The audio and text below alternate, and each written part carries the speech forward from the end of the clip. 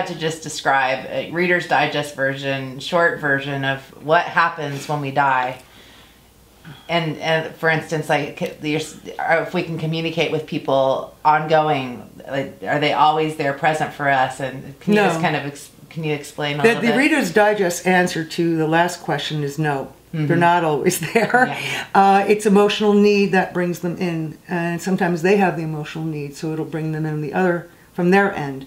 But there are atmospheric conditions that inhibit communication. There's some people who have things are too resolved. There's no real need for it. It depends on where they are. There's some people who die and have no interest whatsoever in contact with this world or this particular dimension.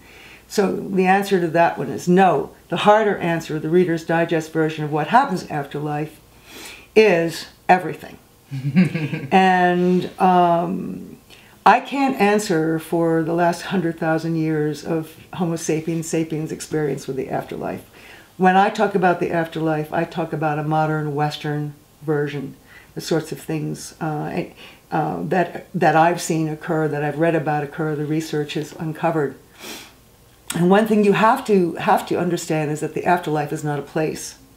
It's called fashionably now a non-local reality, but it's made, like our lives are made, out of consciousness.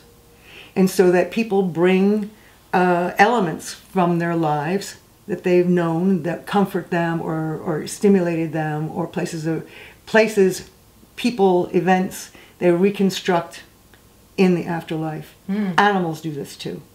So that a domestic animal, a dog, say, will bring probably his food bowl, right? A wild dog would never think of something like that. So it depends, your afterlife, as you immediately experience it, depends a great deal on individual expectations, more than expectations, individual needs, and your general cultural background. Having said that, there are a few things you can say about what happens generally to modern Western people when they pass over.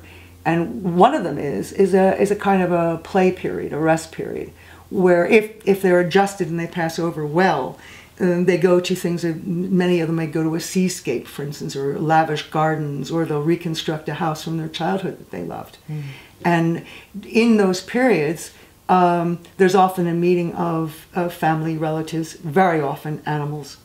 And until there's a kind of settling down period where they start to really scrutinize their lives or do research, there's incredible things that are done in the afterlife. And sometimes it's therapeutic, such as in painting. What I haven't seen, and which seems to be a peculiarly modern Northern California version, is this idea of the afterlife as a kind of group therapy. I mean, I've seen it to some degree, but not in the sense of it being passive, that your teacher tells you when it's time for you to move on. So there's that, and then there's people who don't do that well for reasons of generally of denial, not being prepared, and they have difficulty and sometimes need help from us. Some people die with a tremendous sense of guilt and may reconstruct a kind of hellish situation. Suicides, for the most part, if they're active suicides, not suicide by overdose, accidental, are probably some of the most brilliant after-death communicators I've ever met, because they have tremendous emotional energy. And it takes some time to get their attention and to slow them down, because they're really in a panic of what they've done. Shock, you know, that they've done what they've done to themselves, usually. And so to get their attention takes a little time to get them to move on. Wow, so fascinating. Yeah, it is. And you know, every time I work with it, I learn something new. It's unending.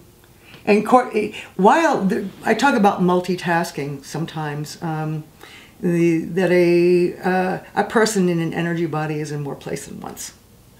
Right? So you see these sort of vacation spots and whatnot. You see even deeper in the sort of research they might be involved with, or arts, very often arts, or even mathematical dimensions and things of that sort. But even at the same time, there's contact with their reincarnational selves, sometimes a huge gathering of it. There's sometimes service, and there's also these more transcendent aspects of the self that operate all at once. There's no time there. It's all simultaneous. Wow.